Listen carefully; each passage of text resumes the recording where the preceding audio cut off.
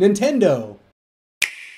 Because they had a presentation this week too, and it was about indie games. And that just really makes my heart soar. Will, did you get a chance to see anything? I did not. So let's jump into why specifically Nintendo is getting the Muffin of the Week. So yes, they had their Nindies presentation. Normally they have their directs where they have, you know, a lot of big announcements. But this is solely talking about the indie developers and the indie games that they are partnering with to release. And I'm not going to go over all of them because there were a ton. I'm going to be a little bit selfish.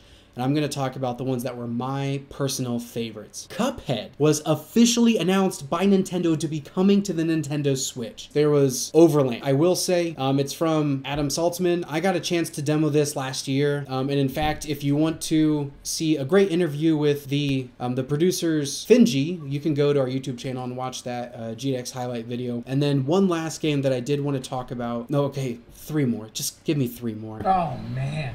There was Rad by Double Fine. Red Lantern is about a musher taking on the Iditarod. And then the last one that I'm going to talk about, and I promise this is it, this is the last one, Cadence of Hyrule. Congratulations, Nintendo. You very much so win the Muffin of the Week. If you want to connect with us, like we would love to connect with you, please go to Facebook, Instagram, and Twitter. Search Borderline Entertainment. Like, comment, follow, subscribe, all of that wonderful stuff. Be a part of the community and join the conversation.